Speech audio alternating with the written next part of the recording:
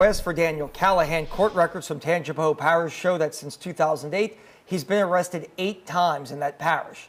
The charges date back to 2008 and range to various felony crimes like burglary, theft, aggravated battery, simple burglary, and simple assault. Court records show that in 2009, he pleaded guilty to felony simple burglary. He was sentenced to 12 years in jail, but that was suspended as long as he followed his probation.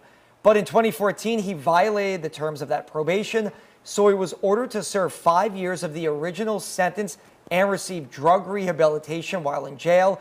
If he did actually serve the 5 years, he would have been released in 2019.